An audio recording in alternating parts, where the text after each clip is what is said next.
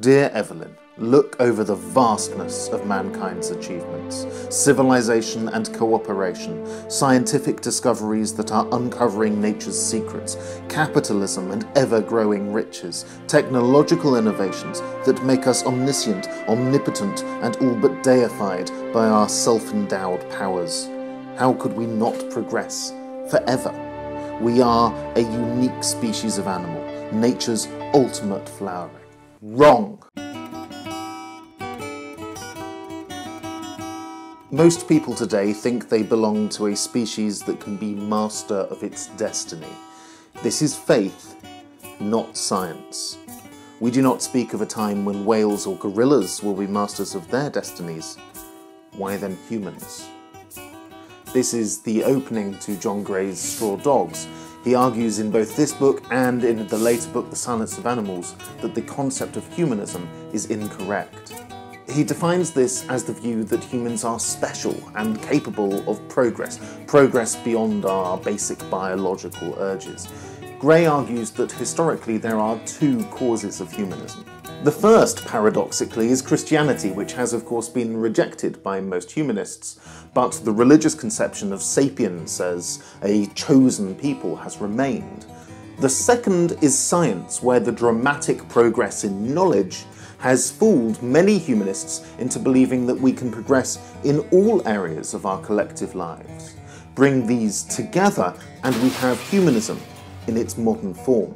John Gray argues that especially the progress in knowledge due to science has misled many of us into believing that humanity can progress in our moral and social behaviours as well. But on the contrary, says Gray, the very progress in science has enabled us to discover how bound by our own biology we really are.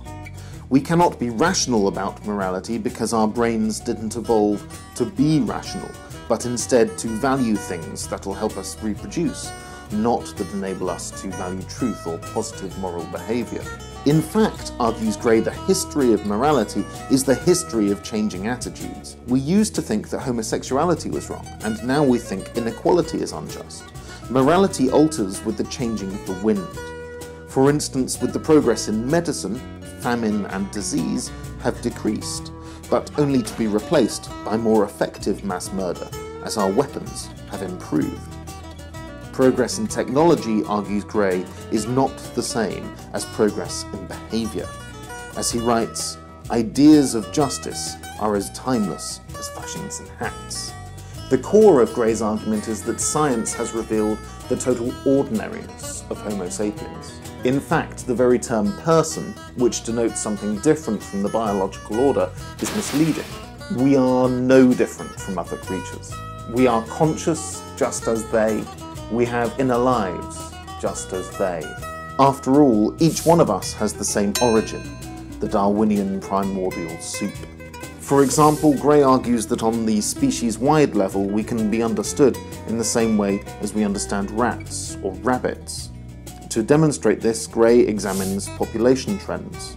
It is common for humanists to argue that our population boom will simply continue, but this is demonstrably false, says Gray, when we consider that sapiens are just like all other animals. Just as there are spikes in the populations of rabbits and rats, there are also troughs. Our population, just like others, responds to stress and scarcity. Fertility is already dropping, and soon, perhaps due to environmental pressures, our population will dramatically decrease. It is human arrogance, says Gray, to think that humans are any different to any other overexpanded species. As he writes, humans are like any other plague animal. They cannot destroy the earth, but they can easily wreck the environment that sustains them. John Gray's argument can be summed up like this.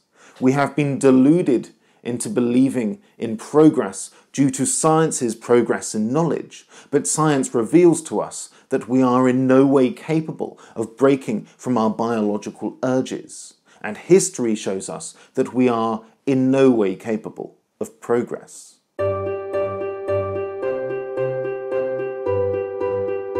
Whilst Gray is, I would argue, right in his assertion that we cannot progress, I would argue he is wrong in his assertion that we are just another animal.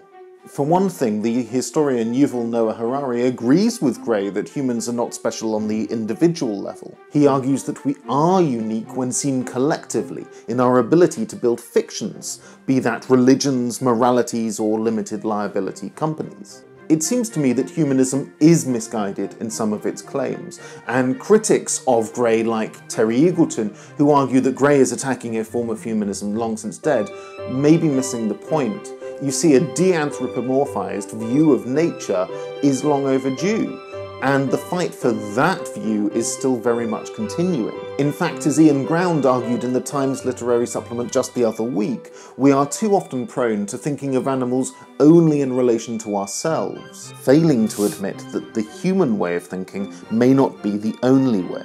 As he writes, "It is not uncommon for philosophers to deny that any non-linguistic animals really have beliefs, are conscious, or even perceive the world. Empirical evidence and testimony to the contrary are treated as mere curiosities." The fact is that the debate still rages. Humans may or may not be special, but I think the key insight that John Gray gives us is that we are not alone in the world, and not separate from it either.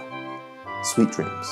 New end screen. Thank you so much for watching. I really hope you enjoyed it. I enjoyed making it. Now, please do, after watching this, go and read John Gray's actual book. It will blow your mind. It is fantastic. Straw Dogs. And then after that, maybe The Silence of Animals, or indeed The Soul of the Marionette is really, really good as well.